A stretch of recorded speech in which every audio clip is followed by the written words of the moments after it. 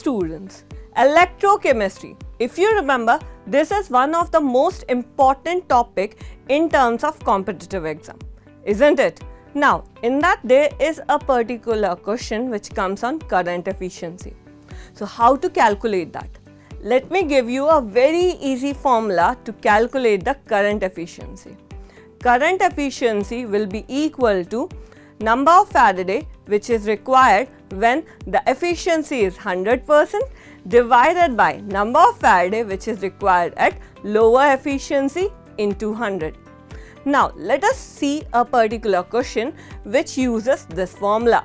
If I am saying I have to find out the number of Faraday required to electrolyze 1 mole of water which is being electrolyzed at the efficiency of 80%, then how I will solve it? As you already know, water on electrolysis produces 1 mole of H2 gas and half a mole of O2 gas, right? And in this it uses 2 Faraday.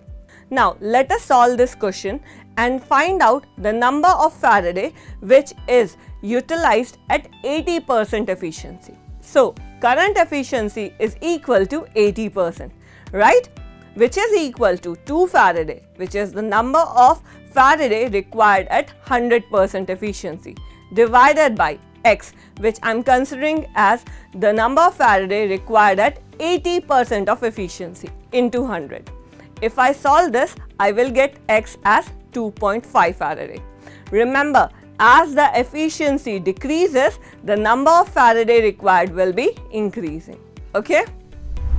To make your concept stronger and stay ahead in your learning journey, join me and other subject matter experts on Turito app. For daily free concept classes, download the app right now.